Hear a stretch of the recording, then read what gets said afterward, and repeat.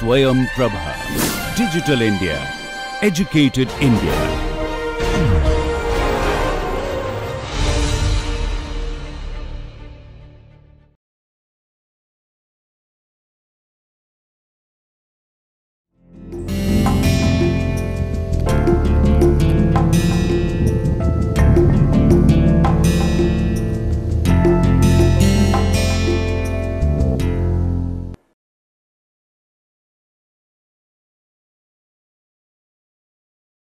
Hello, my name is Prof.Avinash.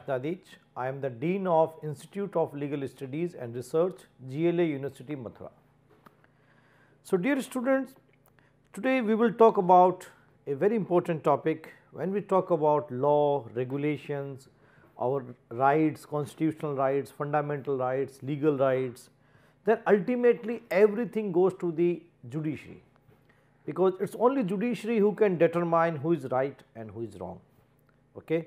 Whether it is a civil or criminal or corporate, ultimately matter goes to the judiciary.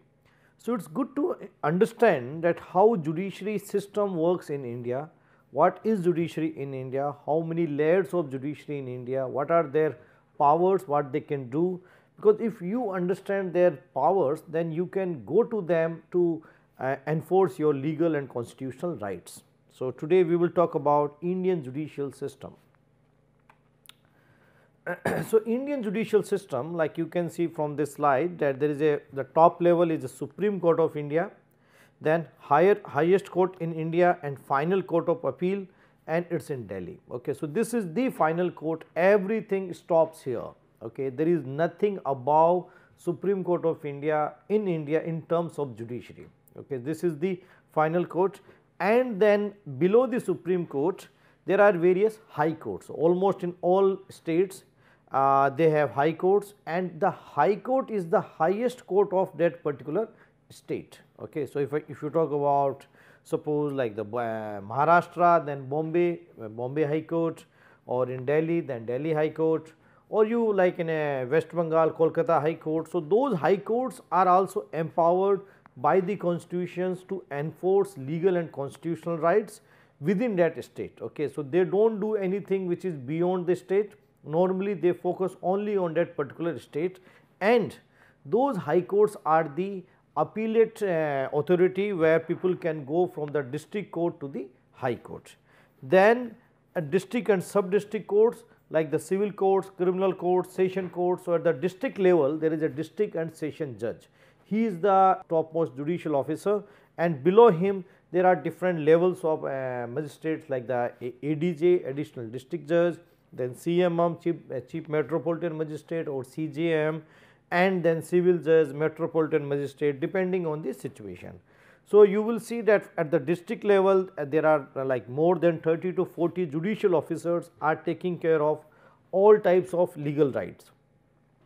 Then we have specialized court also in India, like for example, at the district level you will find commercial courts where they do only commercial matters, or the family courts where they are dealing with only family disputes, or maybe NI court, because you know the Negotiable Instrument Act, the check bouncing cases.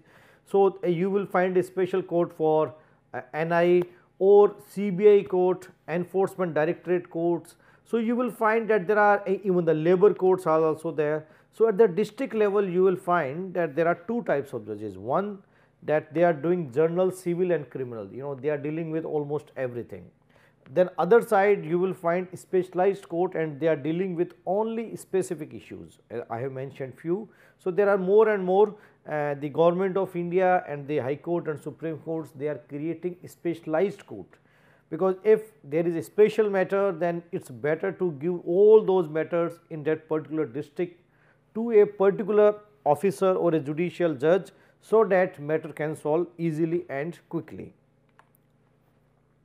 Then apart from the court system, we have alternate dispute resolution mechanism also.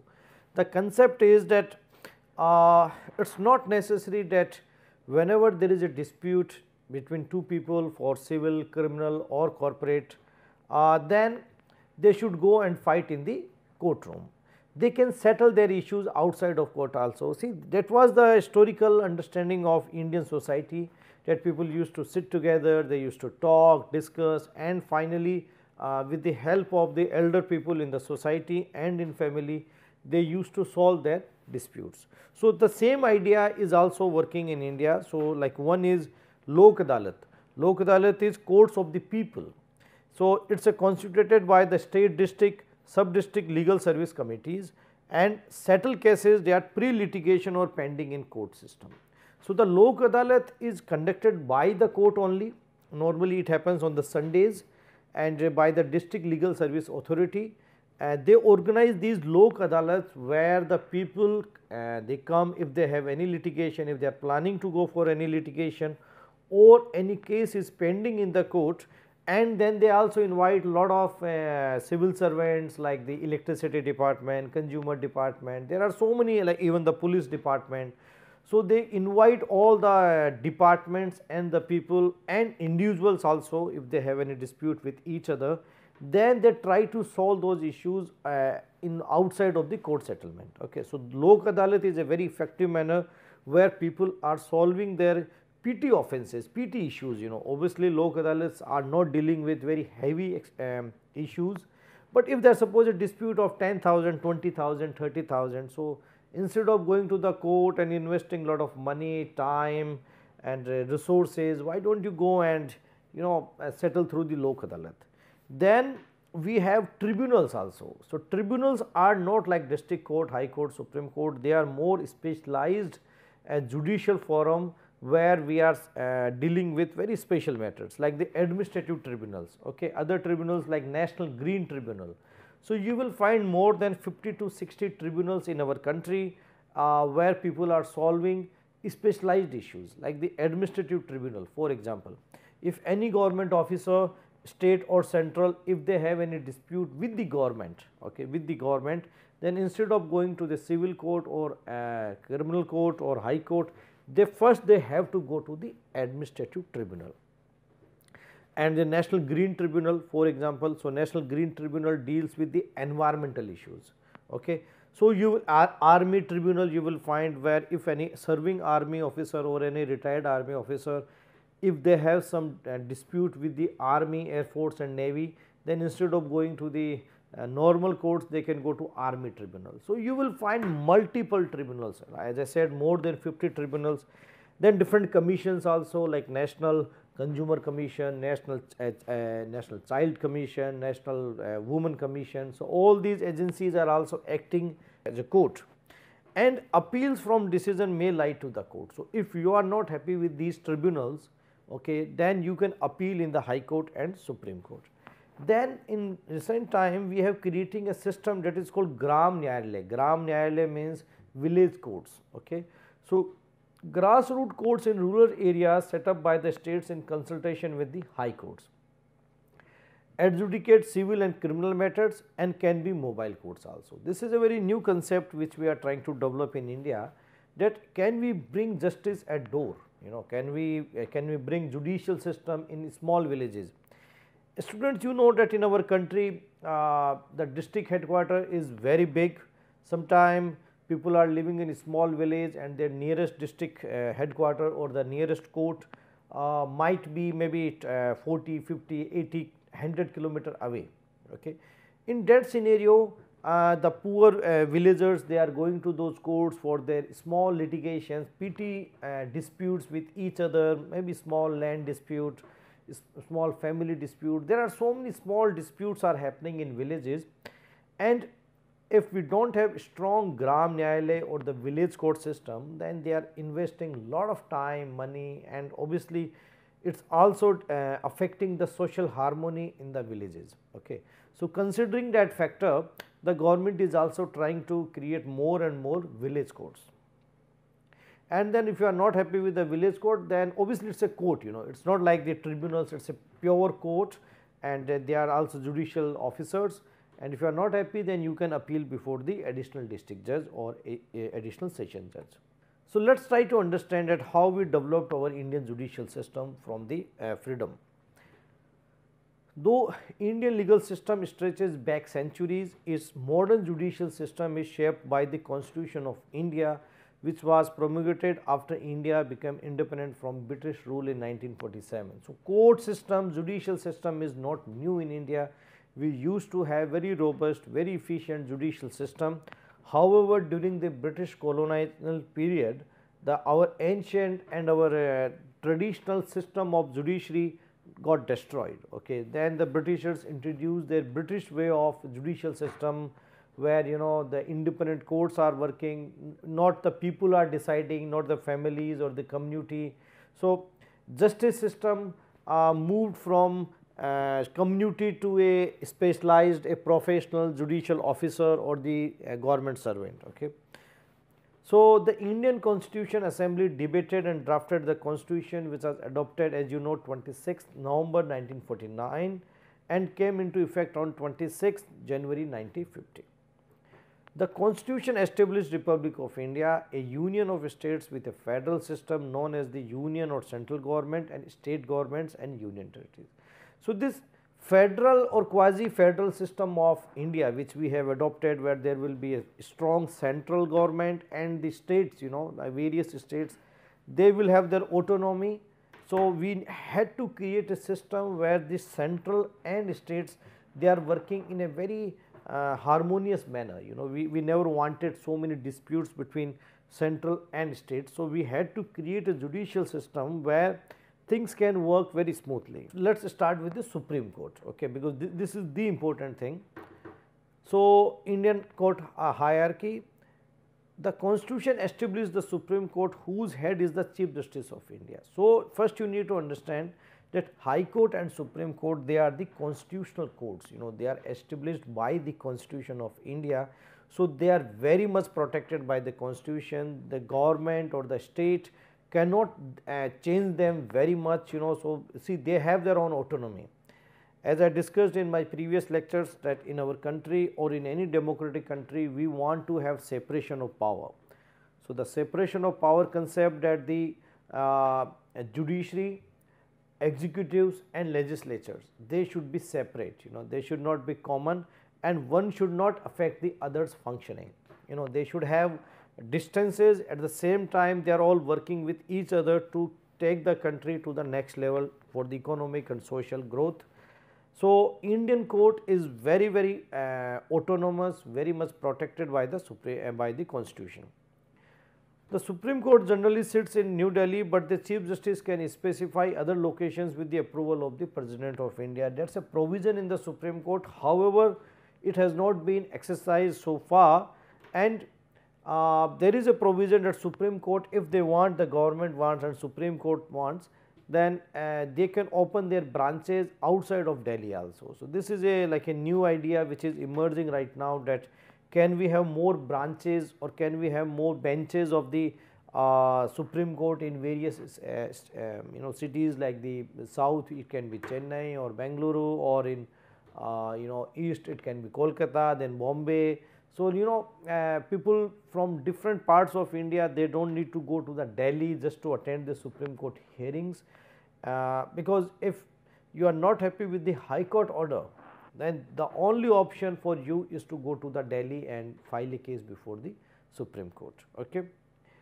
Supreme Court proceedings are conducted in English, and it was very much strategic decision. Why? Because as you understand that our Indian Constitution recognizes around 18 languages. Okay. So, when I say 18 languages, means that all high courts, they might have their own regional languages. Okay.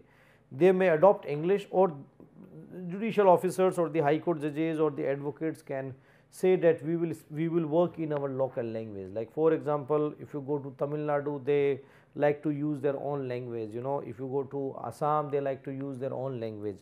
So, when we are talking about a federal system, then obviously we needed one common language which can connect everyone, because if a judge is coming from suppose Assam and he becomes a Supreme Court judge, maybe he is very good in Assamese, but maybe not in other languages. So, if a matter is coming from suppose Karnataka in Kannada, then maybe he obviously he will not understand anything.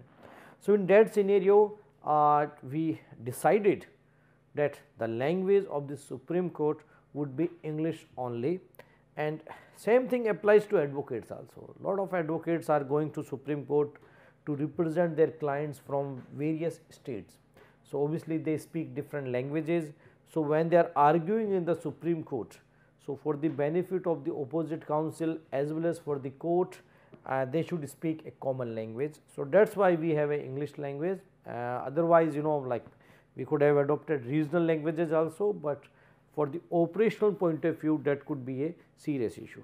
Supreme Court is a court of record with the power to punish for contempt of itself. So, power of contempt is that if someone is not complying with the Supreme Court orders or directions, Supreme Court send that person to the jail also. Okay.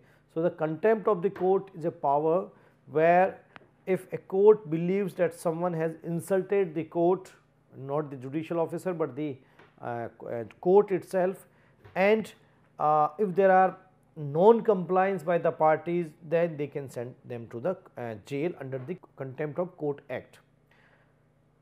Supreme Court judgments are binding on all courts and must be delivered in open court with the concurrence of a majority of judges who heard the case.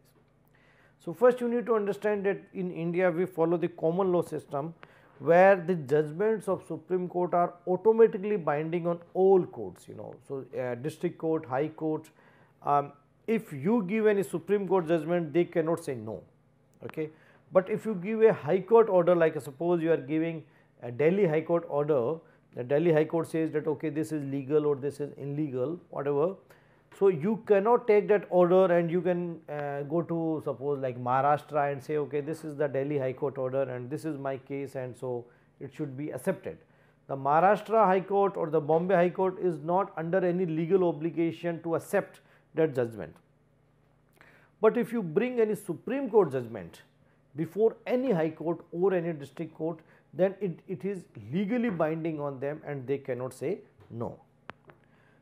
And at the Supreme Court generally sits in a minimum required 2 judges bench to be coped with its workload. Small benches determine a wide range of matters and their extensive number has to lead to inconsistent jurisprudence and uncertain precedent. So, sometime within the Supreme Court you say that so many judges like 32 judges are dealing with so many issues. So, sometimes they give the judgments which is inconsistent and contradictory with each other, but that is the beauty of judiciary.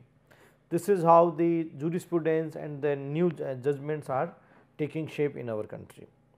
Now, let us try to understand jurisdiction.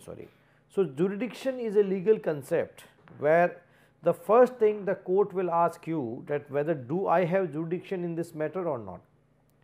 So, suppose if you have a dispute for example like 5 crore rupees, okay, and you go to a civil judge at the district level, he cannot hear that matter because that jurisdiction does not lie with him, he can hear the matter up to 5 lakh. So, and suppose if there is a crime happening in one place like in city like in Bombay, and you want to go and file a case against that person in the Chennai, okay. So, that judicial officer cannot hear that matter because that he does not have that jurisdiction. So, jurisdiction is very important to understand in law, that which court has the jurisdiction to hear this matter.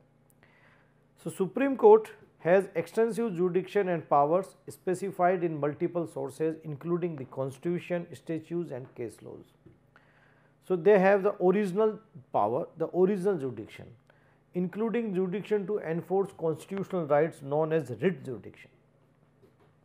See, you need to understand that as I told you that earlier, our constitution gives us fundamental rights like the fundamental to equality, fundamental to life of protection, right to life, freedom of speech, religious rights. So, they are all fundamental rights under the Indian Constitution.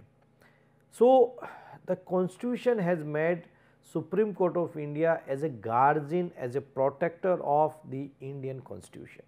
Okay. So, if the government or any bureaucrat or anyone he is violating your fundamental rights, you can approach to High Court and Supreme Court. High Court will hear the matter under Article 2 to 6 of the Indian Constitution, and the Supreme Court can hear the matter under Article 32 and not necessary that first you go to High Court, you can directly approach to Supreme Court also. So, this is very important, that writ jurisdiction protecting the people's fundamental constitutional rights, okay, that is protected by the Supreme Court. Then appellate jurisdiction. So, if any appeal goes from Delhi High Court to anyone, then that will be the Supreme Court. So, any High Court's appeal lies to the Supreme Court. Tribunals like the National Green Tribunal, then it will go to the Supreme Court. So, all tribunals, appellate tribunals, their appeals will go to the Supreme Court. That is appellate jurisdiction, and that is a final point to decide the law point. Advisory jurisdiction. So, they do lot of advisory thing also. So, sometimes the government asks them that what is the legal situation, how the government should work on this particular matter. So, Supreme Court does advisory jurisdiction also for the government. Transfer jurisdiction. Transfer jurisdiction, when suppose like if there is a matter in one state and you believe that you will not get justice in that one particular state, you can go and appeal in the Supreme Court that please transfer my matter from this state to that state. Okay. So, these type of things can also be done by the Supreme Court, and Parliament can extend Supreme Court jurisdictions and power in certain areas and circumstances. So, Government of India, the Parliament has power to give more powers to Supreme Court, but they cannot reduce its power. So, what is original jurisdiction? First try to understand.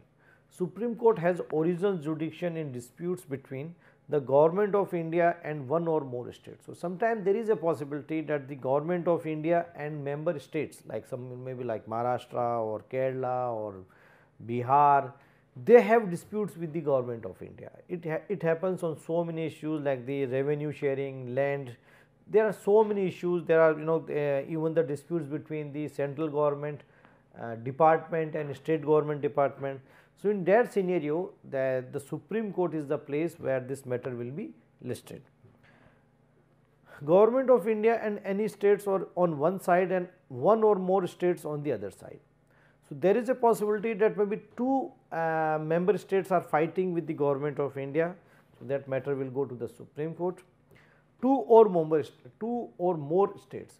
So, there is a possibility that two member states are fighting with each other. Like for example, there is a dispute between Kerala and Tamil Nadu on some particular issues, maybe the land issues, boundaries issues, revenue sharing issues or some river issues. So, in that scenario, the Supreme Court is the place where they can go and solve their dispute.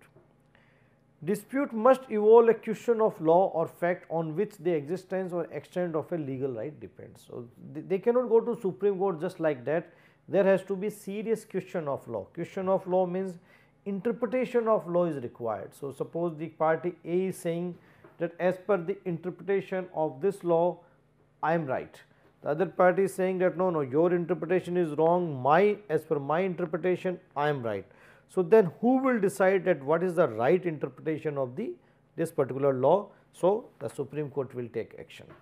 Supreme Court has jurisdictions in disputes over the election of president or vice president. So, suppose if there is a dispute or any controversy over the election of the president or vice president, that matter will go to the Supreme Court.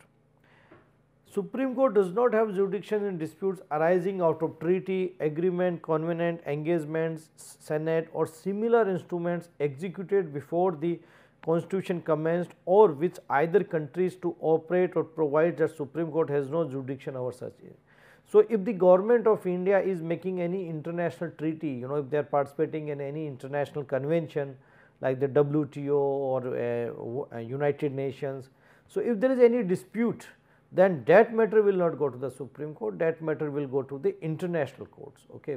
Then there is a dispute between two countries like the India or maybe other country, India and WTO.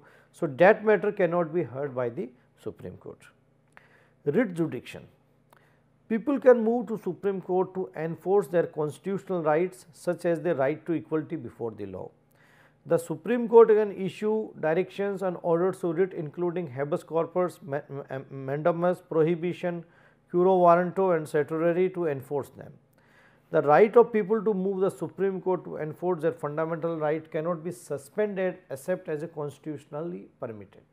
So, during the emergency, the question, in 1975, the question arises that whether the government through the law can suspend the constitutional fundamental rights of the people, and the Supreme Court said no, you cannot do it. Those rights are absolutely permanent and nobody can suspend them, nobody can delete them. You can make necessary changes as per the law, but you cannot suspend them completely. Parliament can empower the Supreme Court to issue directions, orders or writs for the purpose other than the enforcement of fundamental rights. Though writ jurisdiction is a form of original jurisdiction, it is often catalyzed separately due to its significance in public life and emergence of public interest litigation.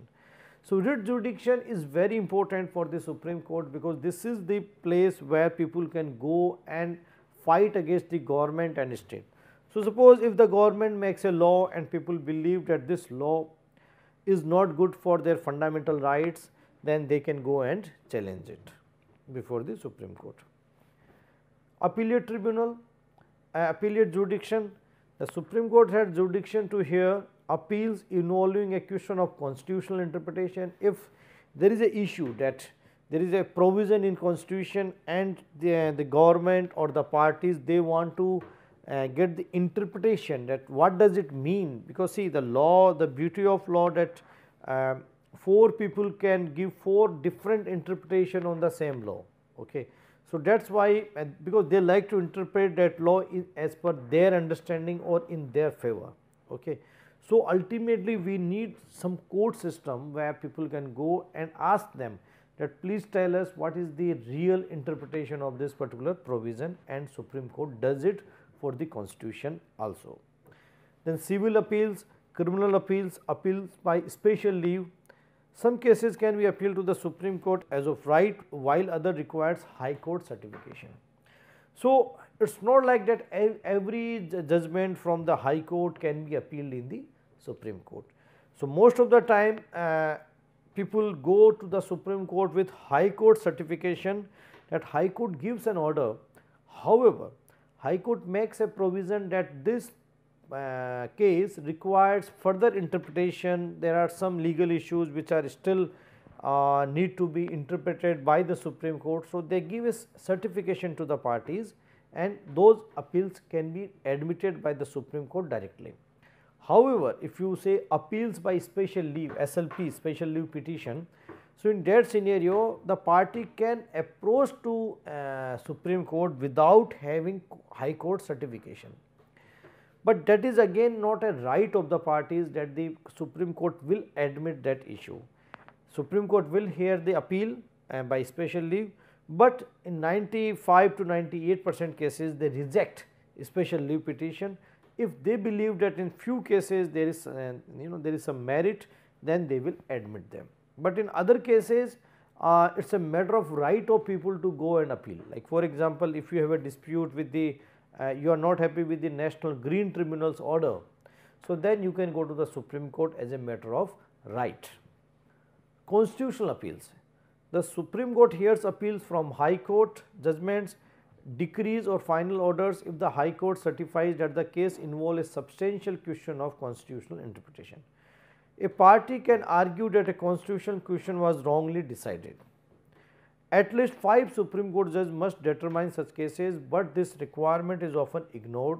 For example, the constitutional challenge to the criminalization of sodomy was decided by a 2-judge bench, because there are limited judges, so sometimes they allow only few judges to hear the matter, but ideally there has to be 5 judges to hear the constitutional matters. The Supreme Court has given little guidance on what constitutes a substantial question of constitutional law. They decide this issue by case analysis. Civil appeals.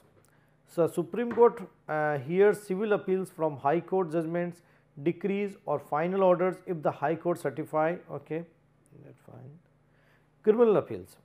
In its criminal appellate jurisdiction, the Supreme Court has a crucial role in appeals against death sentences. So, that's death penalties, if someone is going to be hanged, then they have a special power. Indian court can impose the death penalty for a range of criminal offences, as you know, from the district court to Supreme Court. Appeals lie to the Supreme Court from High Court judgments, final orders or sentences that reverse an acquittal on appeal and sentenced a defendant to death. So, suppose the district court has found that someone has not committed a crime.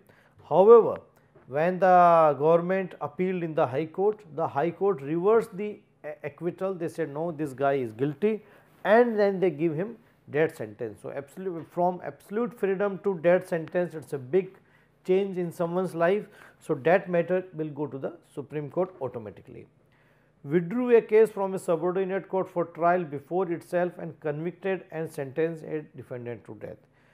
Beyond capital cases means death penalty cases, the Supreme Court has jurisdiction where a High Court certified that a case is a fit for appeal. Okay. Parliament can confirm special powers to deal with such type of issues.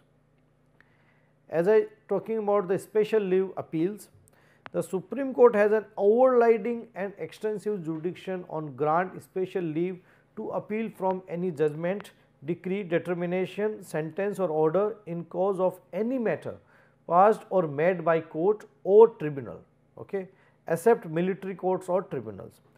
Despite that special character, these appeals constitute the bulk of the Supreme Court docket. The Supreme Court has developed clear jurisprudence to guide its discretion to grant to refuse the bill.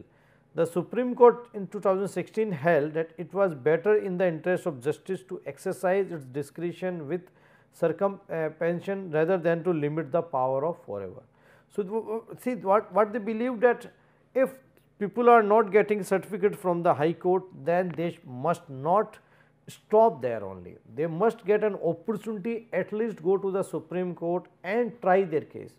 If Supreme Court finds that there is some substance in their case, they will admit, otherwise they will appeal it. So, in our country, at least everybody can go to Supreme Court once, as a matter of right or under the special leave appeals. Then advisory jurisdiction. The President can refer a question of law or fact to the Supreme Court if it is such a nature and such public importance that it is expedient to do so. So, if the President of India thinks that there is a issue and the Supreme Court should interpret or give their advisory, then Supreme Court does so. At least 5 Supreme Court judges must hear a reference. After holding any hearing, it thinks appropriate, the Supreme Court can report its opinion to the President. Opinion must be delivered in open court. It cannot be a confidential thing. A majority of judges present must concur with the opinion, but a judge can dissent also. Transfer jurisdiction. The Supreme Court can dispose of cases involving substantially similar legal questions that are either the Supreme Court or one more or High Courts or 2 or more High Courts, provided that involve a substantial question of general importance. It can dispose of the cases on its own motion or an appeal by the Attorney General of India or on a party's application. The Supreme Court return a withdrawal case of High Court to determine in line with its judgment. Supreme Court can and does transfer cases from one High Court to another if it is expedient to do so for the end of justice. So, if they believe that a particular person will not get justice in this particular district court or High Court, they can transfer that case to another High Court. Okay. This is very normal when there are some high political issues, big scandals where they believe that the government or the bureaucrats will not allow to do a proper fair trial. So, too much political or other types of pressure. In that scenario, Supreme Court may transfer that matter to outside of the courtroom, outside of that particular state. It can also transfer civil proceeding in High Court or other civil courts in one state to a High Court or a civil court in another state. Criminal cases from one High Court to another, cases from criminal court subordinate to one High Court to a criminal court or equal or superior jurisdiction subordinate to another High Court. So, it is not only the High Court, even they can transfer district court cases from one state to another state. Other Supreme Court's power of review. The Supreme Court review its own judgments and orders subject to statutes and Supreme Court rules. So, if they believe that suppose if someone wants to review their judgments, that in past you have given this judgment, but can you review your judgment, they can do it. Power to do complete justice. The Supreme Court can pass decree or make necessary order for doing complete justice in matters before it which are enforceable throughout India. It has issued those powers widely, particularly in the enforcement of fundamental rights. Supreme Court make orders to secure attendance in court, discover or produce documents, and investigate or punish contempt of itself subject to statutes. Power of Parliament to alter Supreme Court, jurisdictions and power.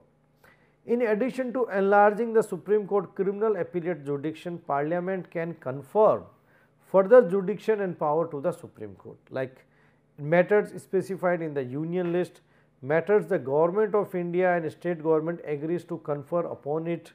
It has exercised power widely, passing statute providing for appeals to the Supreme Court while various courts and tribunals. Okay. So, this type of like Parliament can also help the Supreme Court to enter into other areas also.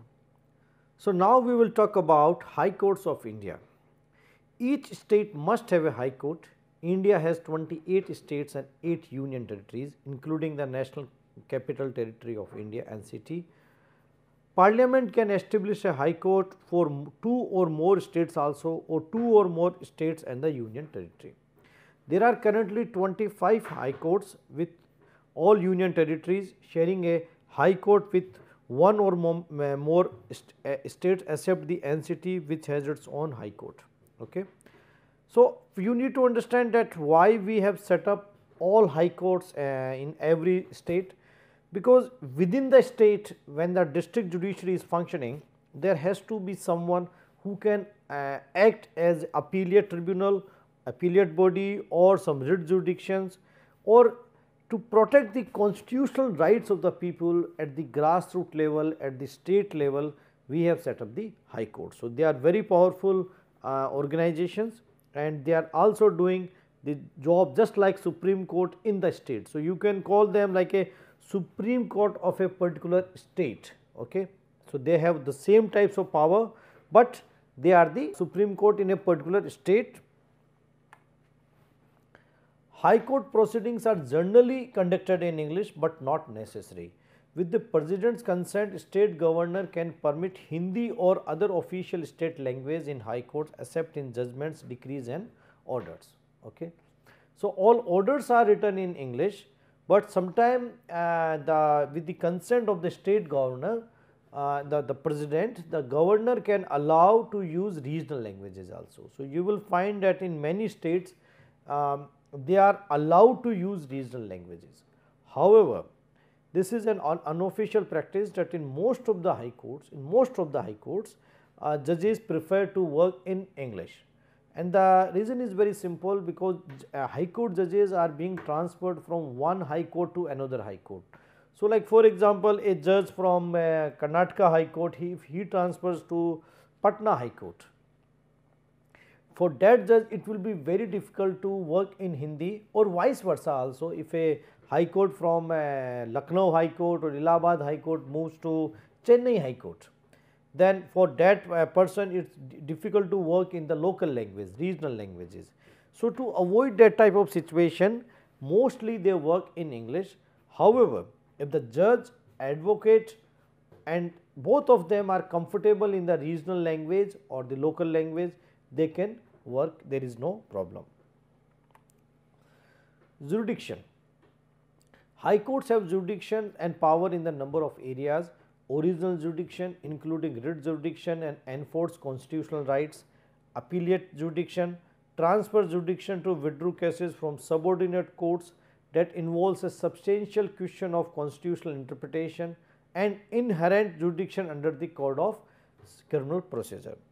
Additionally, High Courts also supervise and monitor and control the subordinate or the district courts and tribunals in their territorial jurisdiction. Just like the Supreme Court does for the High Court, the Supreme Court does supervise and monitor the all High Courts. High Courts does the same thing for their district courts within the state. Original jurisdiction. High courts can issue directions, orders or writs to any person or authority within their territorial jurisdiction, including writs of habeas corpus, mandamus, prohibition, quo warranto. Okay. So, these writs are basically for the specific purpose.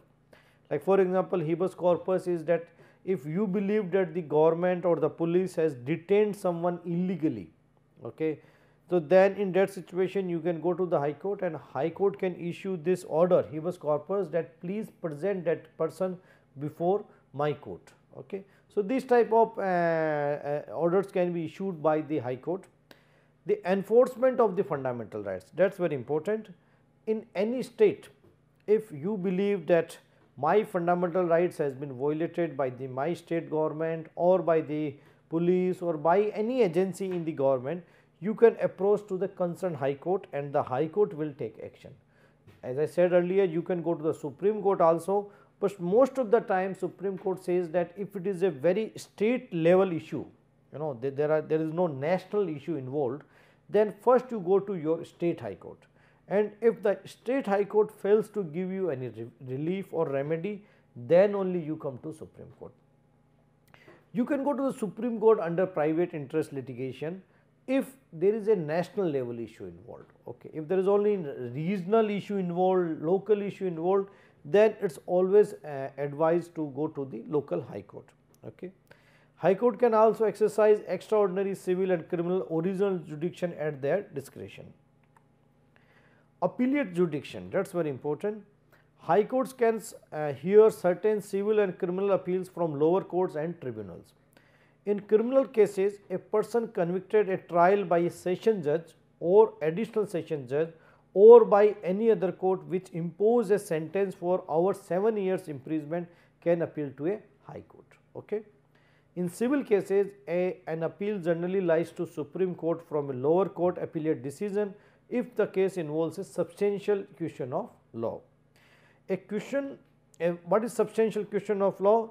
A question of law is substantial if it is of a general public importance or directly or substantially affects the right of the parties and is unsettled or controversial.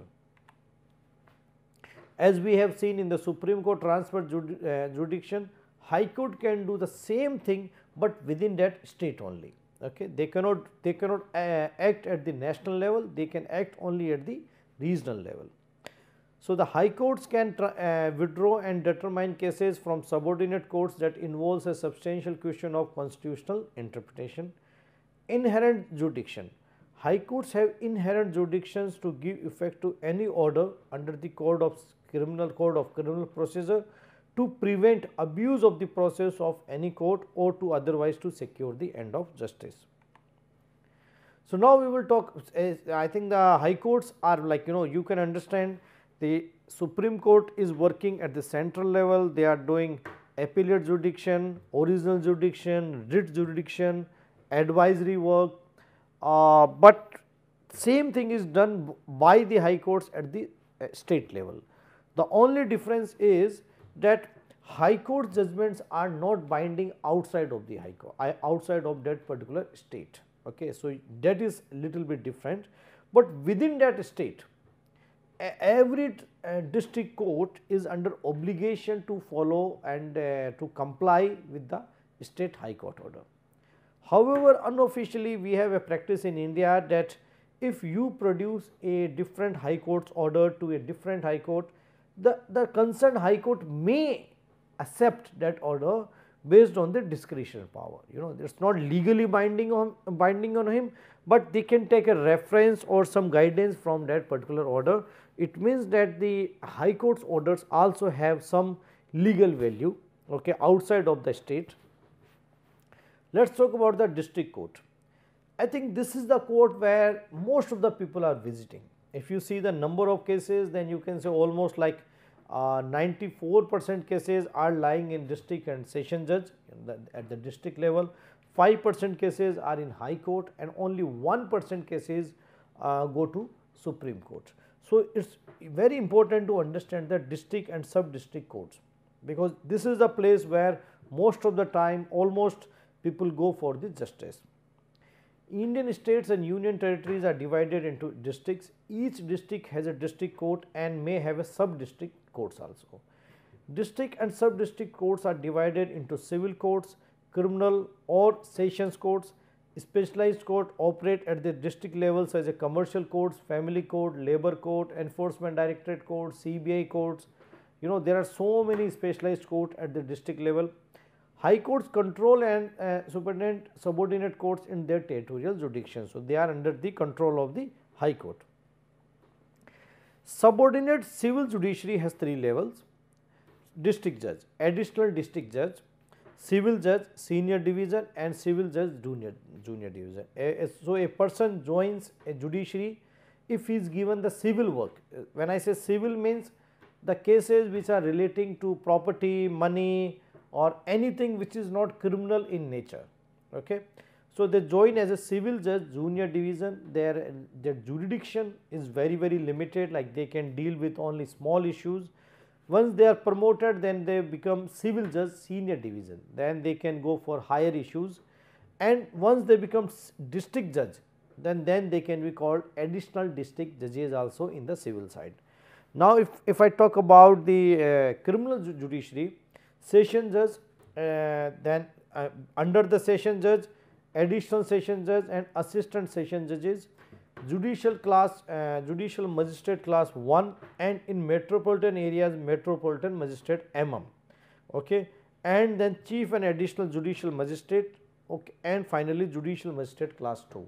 So, when someone joins the judiciary from the criminal side, and you need to understand that these judges keep transferring from one place to another place. So, sometimes they are working as a civil judge, maybe after 3 years or 2 years they start working as a criminal judge. Okay. So, the judiciary remains the same, but their jobs keep changing from civil to criminal or vice versa. So, the lowest judge in the criminal side is judicial magistrate class 2, and once they promoted, then they become judicial magistrate class 1, and in metropolitan areas like in Delhi, Bombay, or in wherever there is a metropolitan court, then they are called metropolitan magistrate MM. Okay. And once they promoted after MM or the judicial class magistrate 1, they become additional judicial magistrate or first they become CGM, ACGM. So, ACGM is additional chief judicial magistrate and CGM is chief judicial magistrate. Okay. So, they are not the additional district judge, but they are the senior most metropolitan magistrate or the judicial magistrates. Okay. So, they do the administrative control of these judicial magistrates, and no doubt they are also under the purview of the district judge. So, at the district level there is only one judge which we call them district session judge, okay, district and session judge. He is the boss of every judge in that particular district, and under him civil and criminal, and from the criminal side there is a one officer called CJM, chief judicial magistrate. In metropolitan areas we call it CMM, chief metropolitan magistrate. So, he is the boss of all metropolitan magistrate and the other magistrates, okay, but ultimate boss is the district and session judge. So, I think now you are very clear about the district court, high court and supreme court. So, we will talk more about the alternative dispute resolution in India. Indian authorities have established alternative dispute resolutions ADR mechanism to facilitate access to dispute resolutions and relieve pressure on the formal court system. You always hear that our Indian courts are very slow, judgments are coming very late because they are overcrowded, they are overloaded. So, to solve this issue, the government of India is trying to create an ADR system since last 20-25 years, and the system is that can we create some system outside of the formal court system where parties can sit together and they can solve the problem with the help of mediators, with the help of arbitrators, with the help of Lok Adalat, Gram Nyayalaya. So, if I make small difference between mediation and arbitration, because you will hear this word very often in the ADR, alternative dispute resolution. So, mediation is a more like an informal way of solving an issue. So, in mediation, a trained mediator will sit with parties, he will talk with both parties, and he will not suggest anything, he will not give any judgment that who is right, who is wrong. He will just try to find a solution with the help of the both parties. So, both parties can find their own solutions, and once they find the solution, then he will submit a report to the judge and judge will issue the order. Okay. So, this is how we are saving the time of judiciary. The arbitration is more formal, because here the people are creating their own court. Like for example, if you have a commercial dispute with someone and in your contract there is a clause of arbitration. Okay. So, in arbitration, both parties can appoint sole arbitrator, that you appoint someone that okay, why do not you judge our case, or most of the time you appoint one, your opposite party appoints another one, and those two people appoints the third person. So, this is how the 3-person hears your case through the arbitration, and you decide your time, rules, regulations. Both parties can decide the timing, place of arbitration, rules of arbitration, duration of arbitration, everything.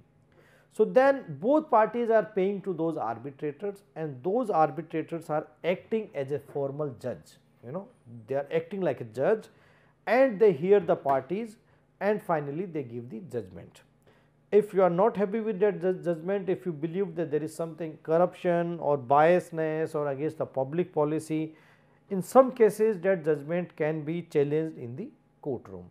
But most of the time what we believe that we people respect ADR judgment, because they understand that this judgment is coming from their own court, So, they have created their own court, own rules and regulations. So, this is how we are helping to reduce the litigation in the judiciary. The final one is tribunals. See, they also play a very, very important role, because tribunals are very much specialized in nature. So, tribunals have existed in India since the colonial period, but in 1976 constitutional amendment inserted a new part, okay, that is 11(5)(a), which consisted of 2 articles on the creation of the tribunals. Article 323(a) titles administrative tribunals, and Article 323(b) titles tribunals for other matters. Formal judges are appointed to tribunal. For instance, the chairman of administrative tribunal must be a current or a former high court judge. Depending on the tribunal's decision can be appealed to appellate tribunal or to the courts. Okay. So, the idea was behind this tribunal system, that why we cannot create a specialized court, very, very different from the normal court, and then those tribunals can specialize in only in one domain and solve the issues.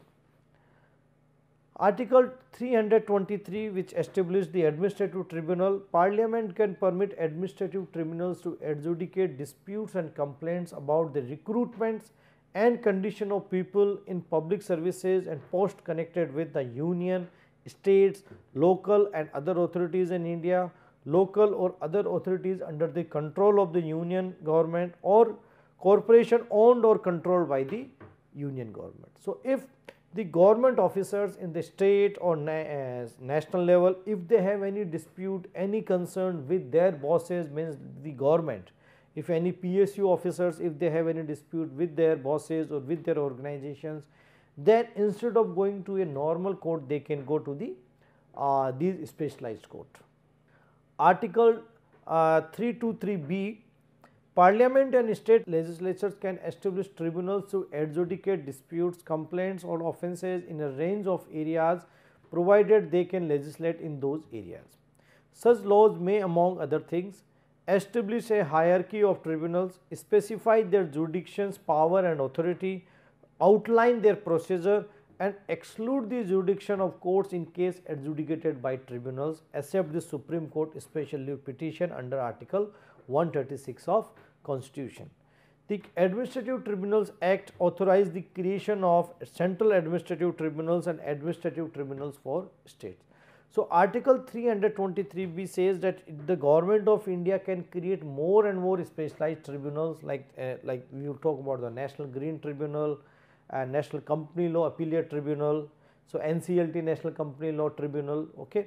So there are so many, these tribunals are acting like a court. They can choose their rule of law. They can say that, okay, we will not follow the civil procedure code, which is very complicated. We will follow simple procedures where businesses or other specialized issues can be solved quickly and in efficient manner. So it's more like another option to create the specialized courts so that people don't go to the normal courts for everything.